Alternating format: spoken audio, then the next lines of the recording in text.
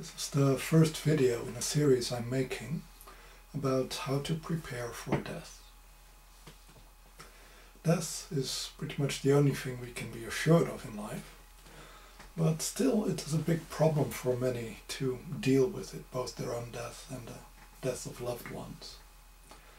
One of the reasons that it is so difficult for us to get to grips with this subject is the amount of fear it inspires. Fear itself is very useful. If we wouldn't have fear of death, we wouldn't be as careful as we are, and we would take more risks. So fear has a very useful and functional aspect, but fear itself can also become a problem. So it is important that we learn to manage our fears in general and fear of death in particular, because many other fears are in a way rooted in our fear of death. And once we stop being afraid of death itself, then all the other fears, which are in a way minor compared to the fear of death, are also becoming less powerful, less significant in our lives. We can respond to a fear in several ways. One of the usual ways in which we respond in the West, as we do to all things which we dislike, is try to repress it, to deny it, in a way to amputate that part of ourselves. And this is a good short-term solution, because then you don't have to deal with something you're ill-equipped to deal with. So denial, amputation, rejecting, just dumping it out of your thoughts, out of your system, tends to work well on the short term, but on the long term, all these parts which we in a way stop integrating in ourselves, stop growing and transforming, but just put somewhere on the back burner, they're parts of our energy bodies which are in a way uncontrolled by us and start working through our subconscious, but also start being influenced by other energies. We are not protecting them, they're not part of our consciousness, and therefore we do not notice if there are other influences, such as spirits, which are working on them. So while denial is a good short-term strategy, on the long term it actually carries a lot of risks. And denying death is kind of futile, because some problems go away if you just ignore them. But other problems, they don't go away, and death is unfortunately one of them. So ultimately we have to get to grips with it and deal with it. In dealing with a problem, there are basically two steps we take. One is understanding it, and two is trying to control it.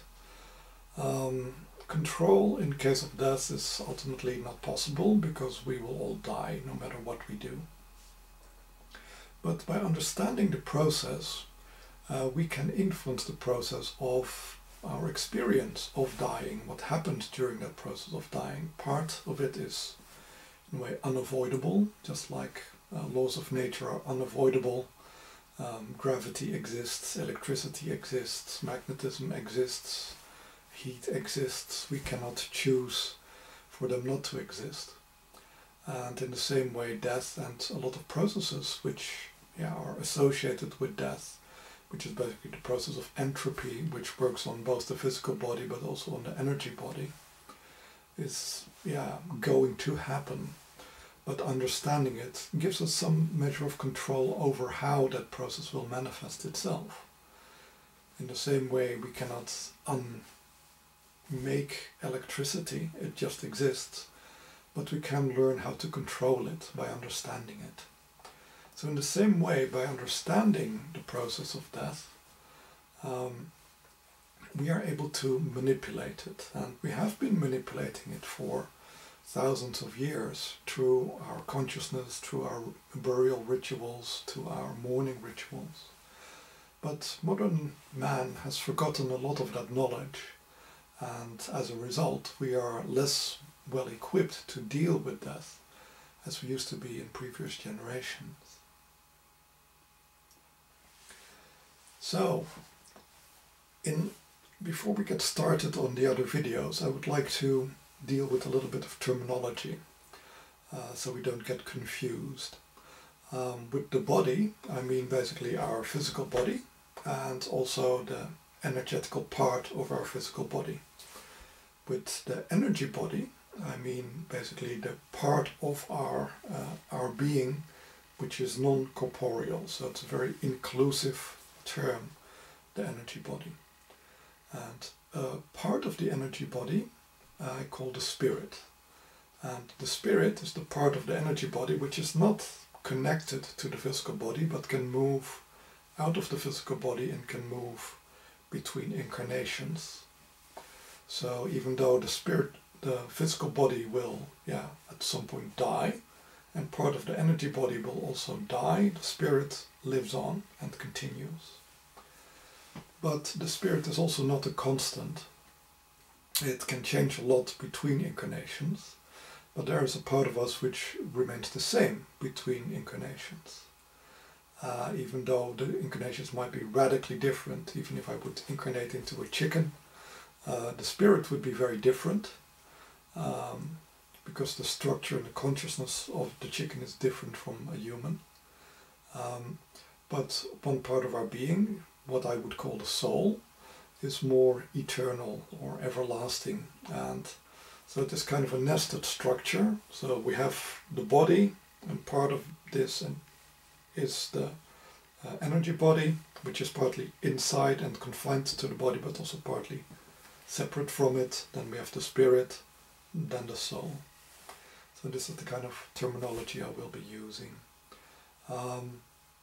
Some parts of the energy body which are significant are the aura, the meridians and the chakras.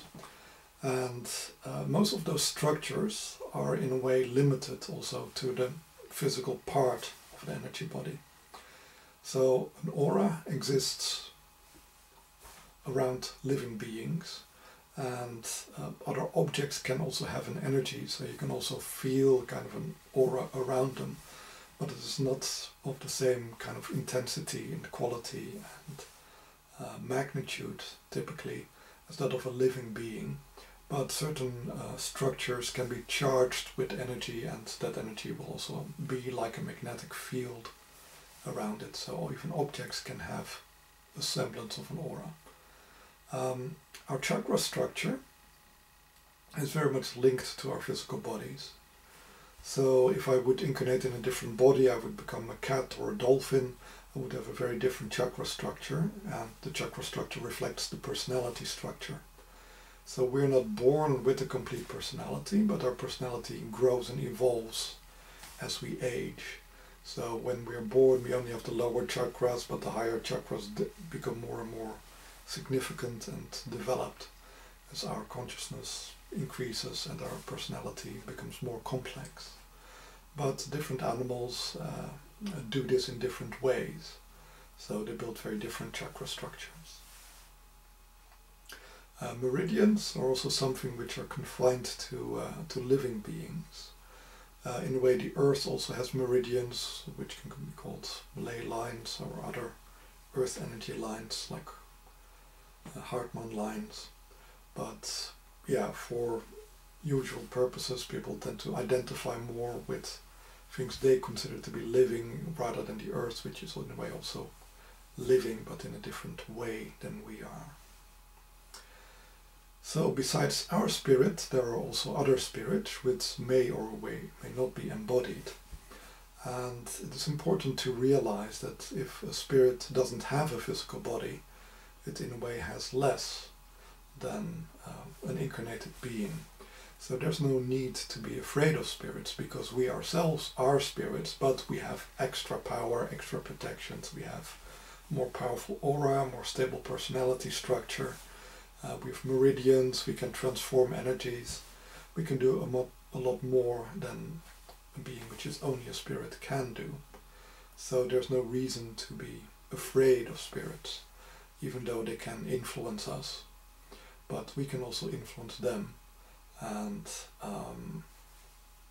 as long as we are aware of them, they do not have an edge over us. Okay, this is the short preamble. the rest of the videos will be according to topic. And I hope you will keep watching.